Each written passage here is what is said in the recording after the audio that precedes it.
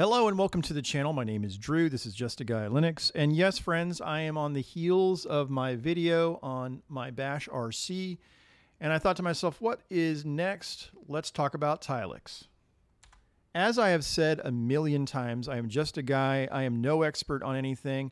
When it comes right down to it, I like Tilix because I like Tilix. Is it one of those things where it does not have a configuration file? Probably. I like to just go into, and this is weird because I use configuration files all the time, but for my terminal, I don't know why I don't like to go in and make changes to a configuration file. I just simply like to use the settings for it and go from there. So let's talk about the settings for a minute. So I'm going to go into profiles and edit profile, and you'll see all the preferences that you have here. But what I'm going to do is reset the entire thing. Now, here's a weird thing. There's no button that says reset back to default. So how do you do it? I'm using DWM, and if I was using the GNOME desktop environment, which is what Tilix is built for, I would probably have a different answer, or the package is already installed.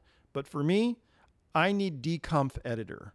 So what I have to do is say sudo apt install dconf editor. Okay. Now I'm going to close this, and then I'm going to open up Rofi and go to the dconf editor and say yes. I will be very careful. Okay. In order to do what I'm looking to do, which is basically reset the Tilix configuration, I have to go into com, gexperts, and now with Tilix, I just have to reset. So I'm right-clicking and reset recursively and hit apply. Notice everything that just happened over here. It completely got reset, okay? So let's reload and close, and now we are back to right out of the box, this is what Tilix looks like. I bet you can guess what the very first thing I'm going to do is. If you said change the font size, you would be correct. So I'm going to go into the terminal over here, the pull down, and go into profiles and edit the profile. And now I'm going to choose custom font. And for me, my favorite for the terminal is sauce. And then I just say REG for the nerd font regular. And this is the second one down, is using the mono. And so I'm going to bump this up to about 20 so people can see, and hit select. And there you go. That's the first thing I'm going to do, okay? Now, while I'm on this page, I might as well make the other change, and that is to change the cursor to underline. This, again, personal preference here. Text blink always is already on, so that's good. And I am going to color next. Now, let me just say this about color. I use the theme colors because I think it looks consistent. If you are interested, this is the same theme that I use during my installation script for DWM, and it is the colloid dark GTK theme, okay? Now, if I change the transparency, it's not going to do anything. Now, the reason why is because I'm using the text editor micro, and it doesn't, this particular color scheme does not have a transparent background. So most of you who use micro, the few of you that do, know the answer to this question. But if you change the color scheme to simple, it does have a transparent background. Let me just show you really quickly. So I'm going to close this, and I'm going to say Control E to get into the micro command and say set color scheme. And then if I hit the space and then hit the tab, I can cycle through all the colors. By the way, I'm currently using Gotham as my color scheme, which is my favorite. But I'm going to go all the way to simple and hit enter. And now you can see the transparency. In fact, actually, let me bump up the transparency a little bit more so you definitely can see that. So color, and I'm going to throw all the transparency at this. Again, I am not a big fan of this particular color scheme, so I am just going to make it a little bit more transparent, or I mean less transparent, I should say. And then I'm going to turn it back to Gotham. Okay, and there we go. Now, I don't use Tilix like this, but I am going to show you because generally I take this whole top bar off because I'm using a tiling window manager. I want it to be as sparse as possible. And I also change key bindings so that it works for me. And again, I am going to show you that. However, there is a big old plus sign here. What does that do? Creates a new session. All right, so if I hit plus, so I can basically say, all right, well, where's the other one? It's in this pull down here, all right? And I can switch between the two simply by selecting one or the other. And so you can have as many as you want here. Probably not as many as you want, but still, you get the idea. You can have several sessions going simultaneously. Now, obviously, you can see that you can close the terminal here, or the session, I should say. Now, what do these things do here? So I can add a terminal to the right, so it splits it. Now, for all you Tmux users, don't hate me for this. This is what it looks like to me, okay? So, and I don't understand Tmux at all. So there you go. Also, you can simply click on the, what is this? Add terminal down. So between that, you can kind of like create your own tiling terminal. All right? So most of you are going, Drew, genuinely hate the fact that I can't get between the two sessions without like using a mouse. Well, you can. You use the control page up or page down, and then you're just toggling between any of them. So you get the idea that there are key bindings here. And this is where I start going off the rails and I start talking about how I set up Tilix. Also, you notice that there are the three dots here, and you can go into shortcuts or preferences, and it's basically just a different starting point, okay? Because once I go into appearance and I go into the window style and I say hide the toolbar, okay? Now, I kind of vacillate between disable CSD, hide toolbar, and borderless, but generally I go like this. Also, let me go ahead and stop at that point. So I'm going to close this, and then now I'm going to close the terminal, and let's reopen the terminal. Okay, so now that triple dot is gone. So I guess that's why I use this profiles editor. And it's, again, it's the same menu. It's just a different starting point.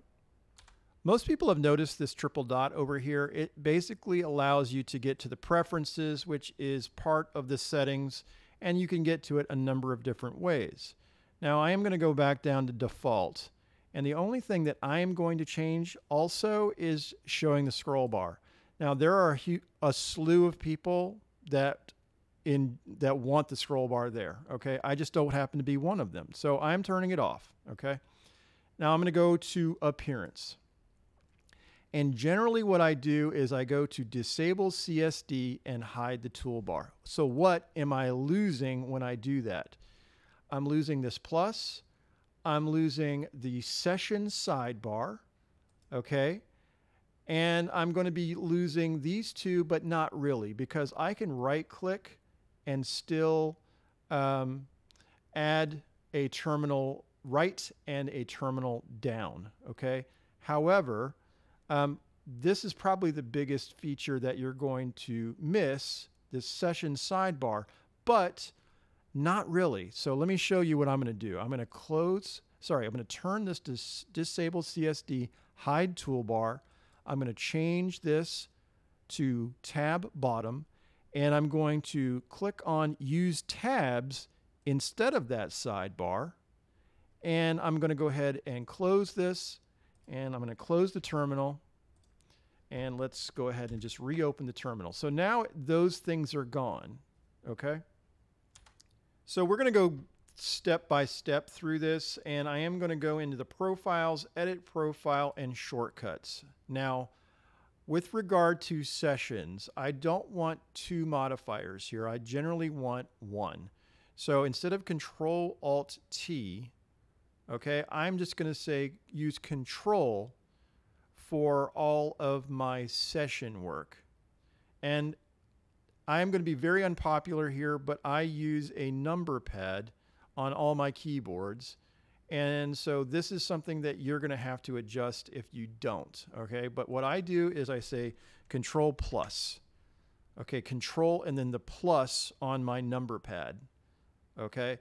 And then I'm going to go down here, and instead of control shift Q, I'm going to say control and then the minus key on my number pad, okay? Let's just start there.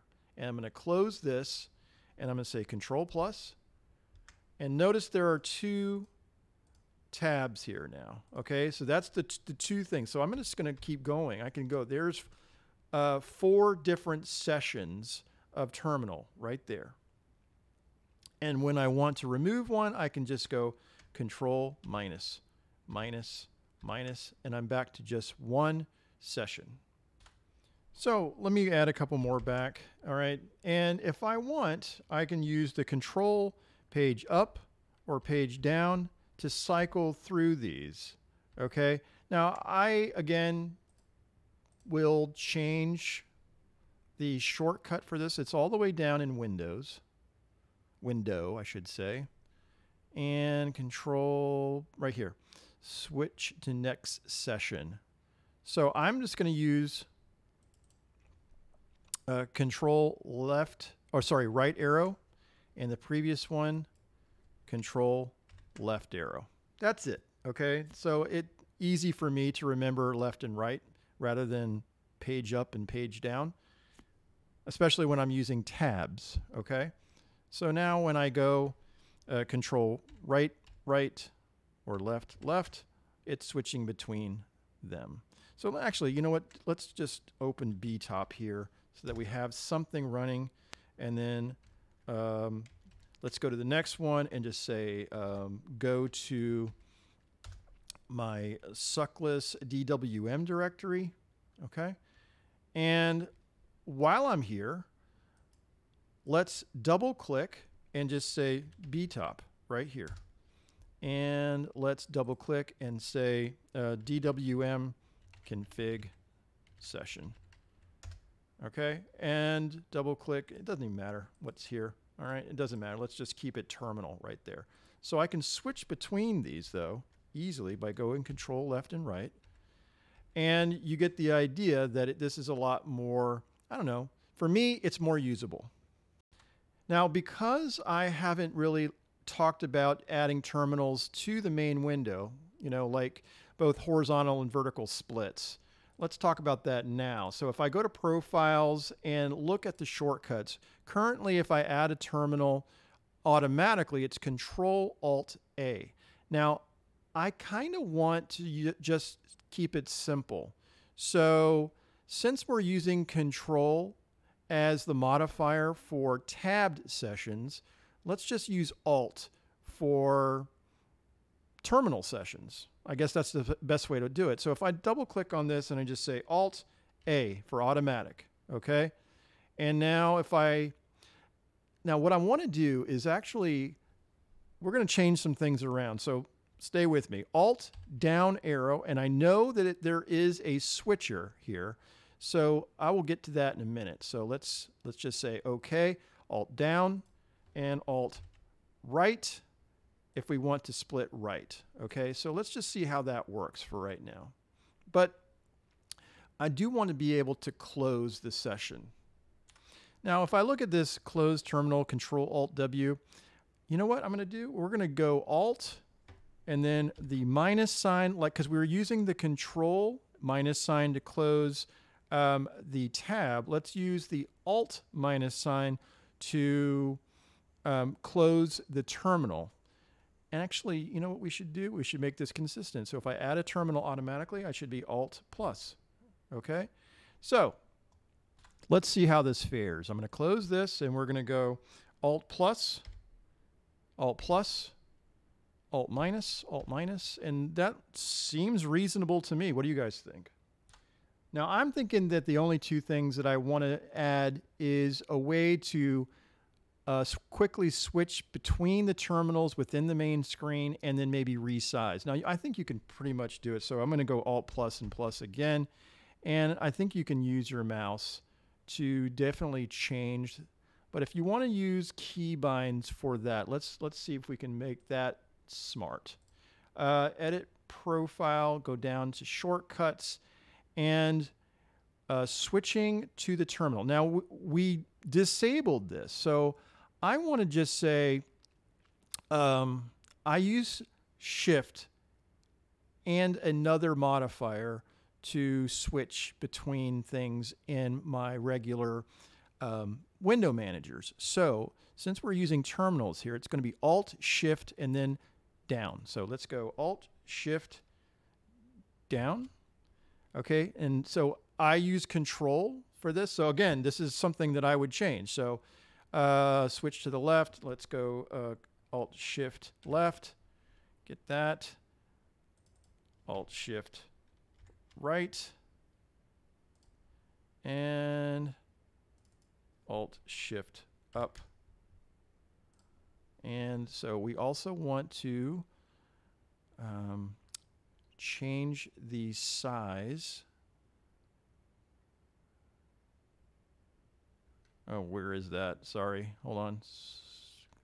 Resize, here we go. Resize terminal down. So all these things that are disabled. So I'm going to go Control Alt down, and then Control Alt left, Control Alt right, and Control Alt up. Now again, these are things that are completely for you as a user. So for me, this makes sense. I can just go Control Alt left or right, and as well as up and down. There you go. Okay, so and then Alt minus to remove these. I like the way this works, guys. I really do. And if you, hopefully you got a little bit out of this. Frankly, I was not expecting a whole lot of eyeballs on the bashrc video I did a couple days ago. It got pretty good. I mean, I thought that it was only going to get a few people looking at it, and it got more than that. So with this, I kind of thought, well, it's in the same ballpark. Who knows? Maybe somebody would like this one as well. So I hope to see you soon, and see you later.